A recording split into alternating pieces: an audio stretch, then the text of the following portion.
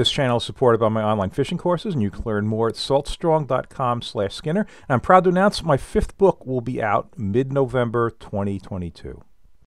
So I'm often asked, how do I decide where to fish on the beach in terms of structure and stuff? So, hey, that's what I'm going to cover this video, and I'm going to do it using this drone. And so, yeah, it's new for me, and you're going to see I'm even thinking about it a little bit as I unfold it, because it's actually only the 2nd time that I've flown it.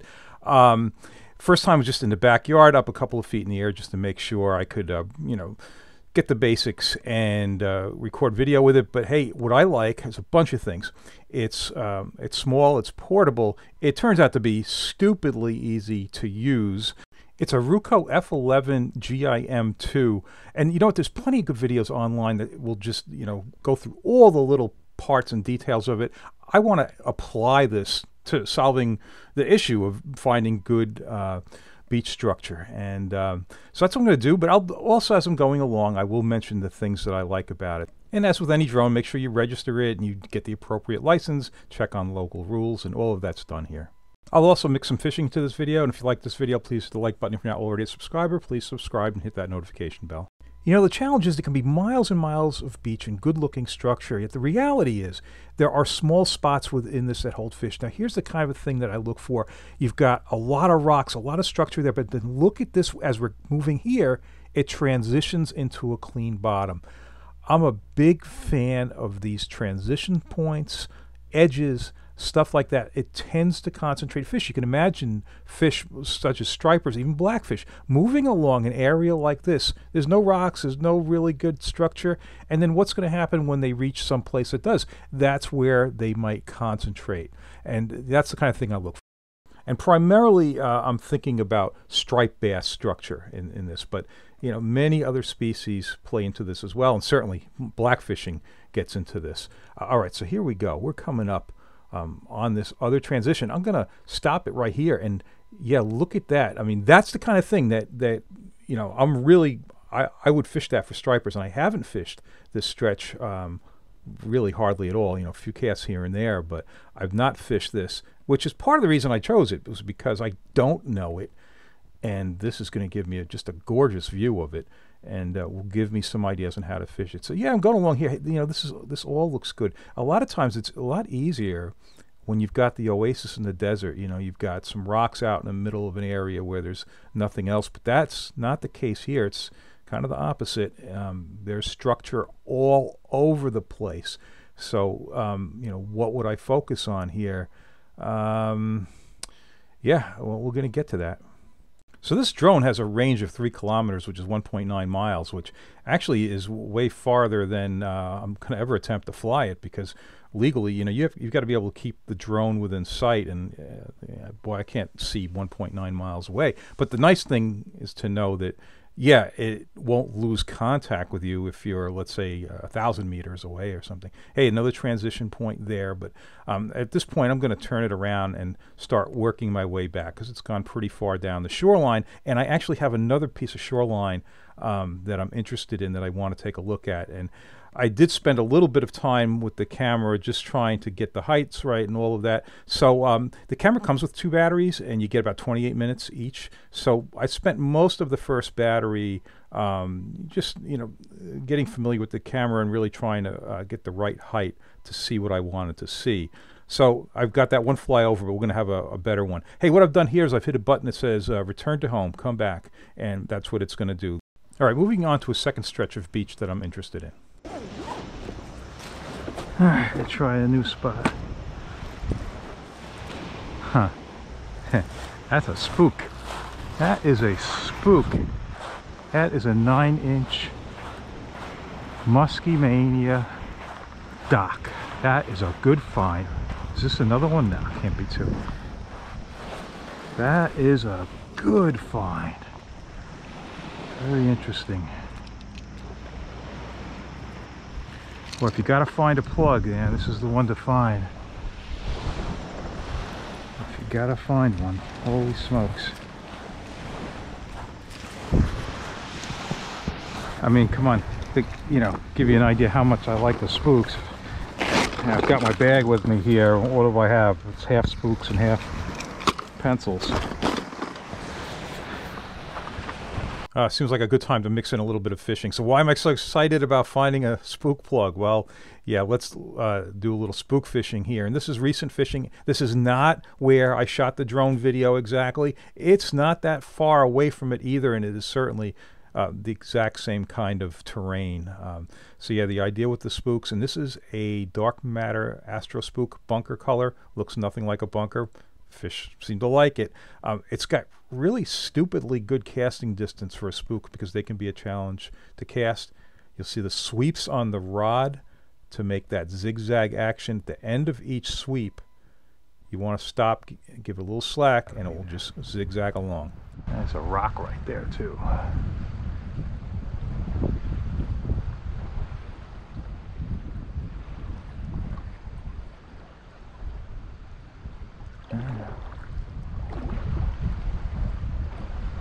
Well, you know, not a fan of this water texture with the spook. Oh!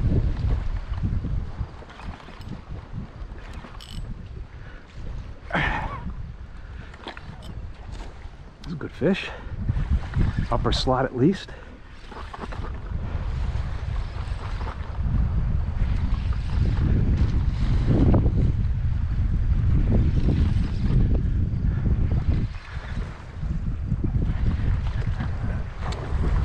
Brand new line on here. I just spooled up this 6,000 Salt X. There's nothing wrong with that. Mid slot, huh? A little bigger out in the wind. Well, yeah, waters are still warm. I'm happy to catch any stripers at this point, so this is a good one.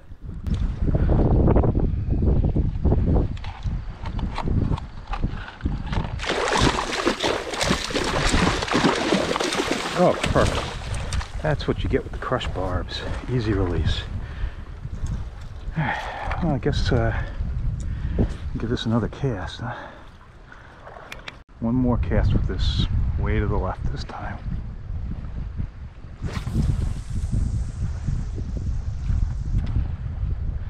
Yeah, that's a good piece of water.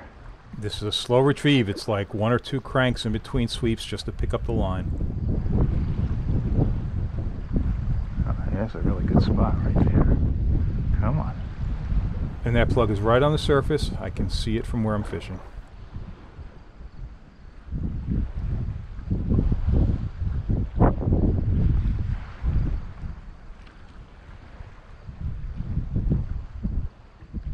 Oh.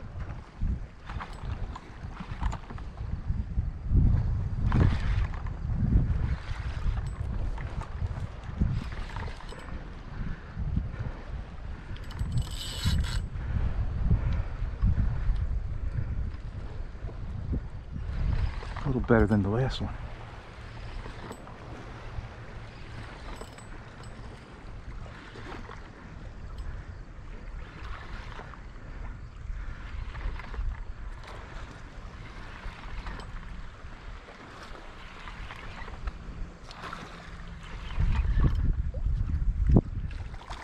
A much better fish.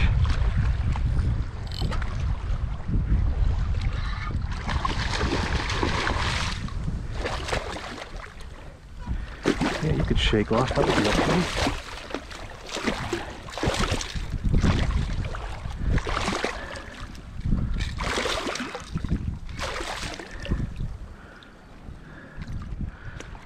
Upper slot.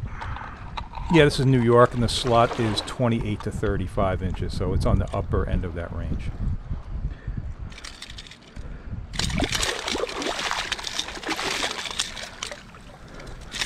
There you go. Shake you off. All right, just those 2 fish that trip, but that's actually a pretty good trip right now. Hey, down to the bottom right in the corner. Yeah, that looks like it's got some blackfish potential there, and we'll see a couple of rocks like that. Another one to the right. Yeah, that's right, I'm going to stop and look at this one. And yeah, the drone's very responsive this way. You know, I could see that as I was coming up, and I kind of hit the brakes to give that a second look, thinking about blackfish anyway. All right, so let's keep moving along. Yeah, another one. and they look like they're in a reasonable casting distance with a jig, so it's got some blackfish potential. But let's keep going along here with stripers in mind. And yeah, so nothing jumping out at me here. Again, there's just so much stuff. Pretty consistent depth, it looks like. I'm not seeing a lot of larger rocks. Well, here we've got a few. They're a little tight, but not too bad. The outer one's out far enough to be in play for some stripers.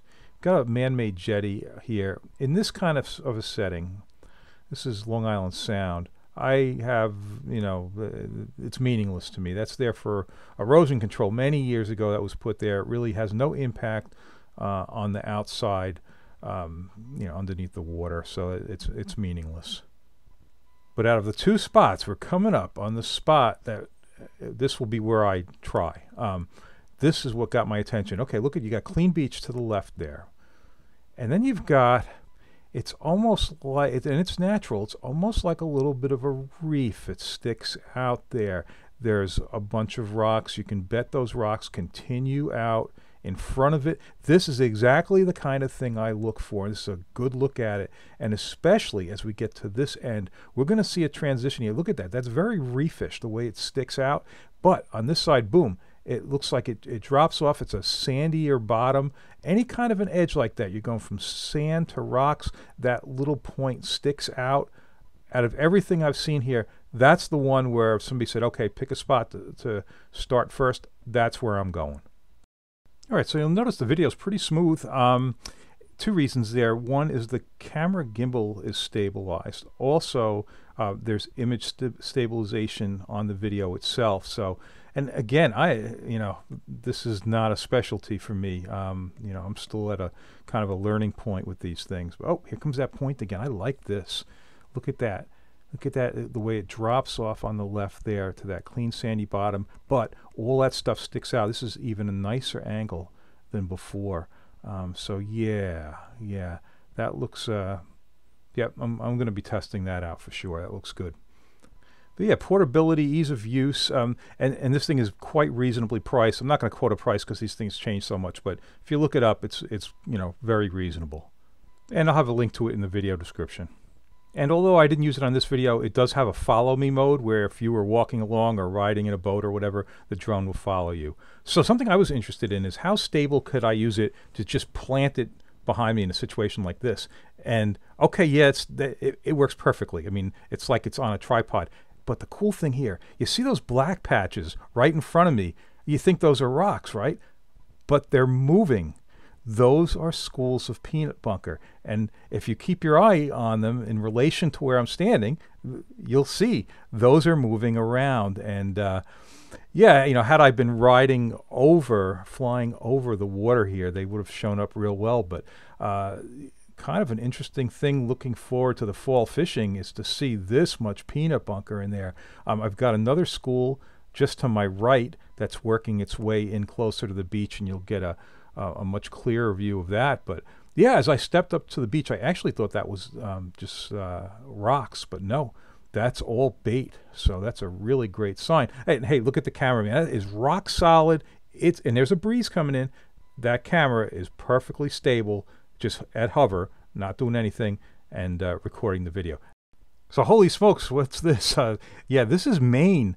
I just got back from a trip up into Maine, and it was with Old Town Kayak, and this will be an upcoming video. I've got a tour of the Old Town Kayak factory, and oh my God, it was so interesting. So yeah, that video will post in another few days, but I just wanted to show you the scenery I was able to get with the drone. And again, you know, I'm in my learning phases here, so any jumpiness is, you know, my control of it. But yeah, sent that thing out, have a look around, and just absolutely a beautiful place.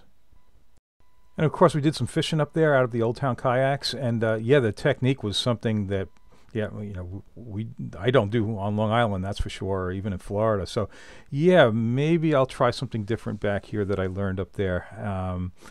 But yeah, it was a great trip and just such gorgeous scenery. So all right, I hope you liked this video. If you did, please hit the like button. If you're not already a subscriber, please subscribe and hit that notification bell. and check out my online courses at saltstrong.com/Skinner.